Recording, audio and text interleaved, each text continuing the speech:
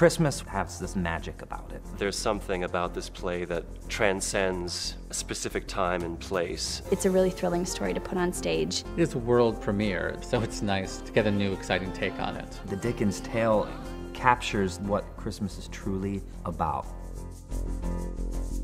The Christmas Carol people will never have seen. It's a world premiere. Because you say it's a Christmas Carol, you think, oh, I've seen that, but it is a world premiere, which is a big deal.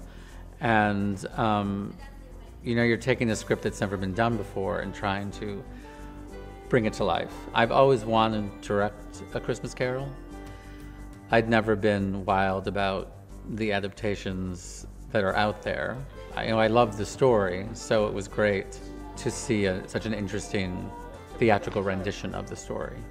The great thing about it is there's one actor plays Scrooge, bah humbug, and then the other 4 actors play everybody else. And you know, how do you make that world happen around him? Part of what we're trying to do with this show is find different ways of telling the story, different ways of performing the characters, and one of the ways we do that is with mask work. For example, my version of Jacob Marley. Ebenezer! I am here to warn thee of the fate that awaits thee.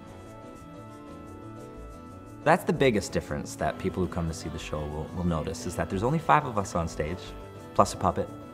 And it's a great challenge for us, the actors, to have to embody and become believable as many different characters so people don't get confused. So the work is on us to really make all of our characters clear and the storytelling clear, which is something that Joe is top-notch at.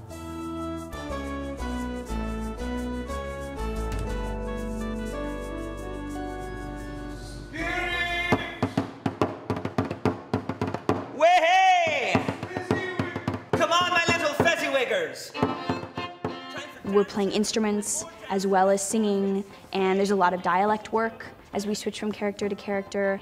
And it's awesome because I really like the kind of theater that is developed, really developed in the rehearsal process. I'm already feeling immensely proud of this, and I'm very excited for once it's up and running.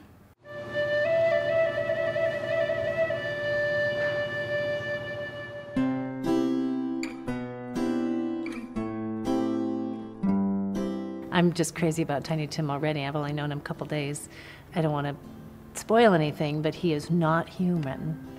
And we all manipulate him, and he is darling. And it's kind of amazing how a piece of wood can evoke such emotion. All of us are staring at him. He's got these big eyes that just look up at you, and he's real. He's a real person. And I think the audience is going to want a lot more Tiny Tim.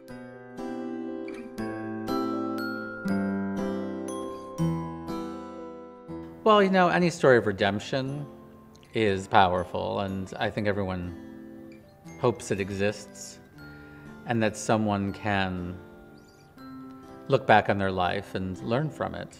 Do you not wonder that I hate it? I do not wonder at all, son. The almighty dollar does not rule.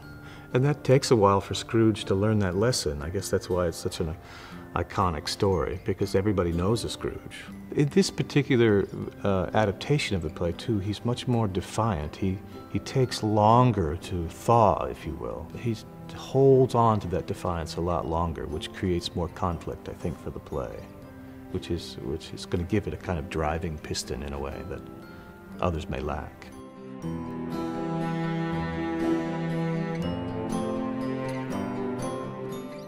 My name is Mark Lightour. I'm Andrew Long. I'm Jessie Shelton. I am Steve Pasek. I'm Tina Stafford. I'm Joe Kolarko. Please come see the world premiere of Patrick Barlow's adaptation of Charles Dickens' A Christmas Carol at Delaware Theatre Company.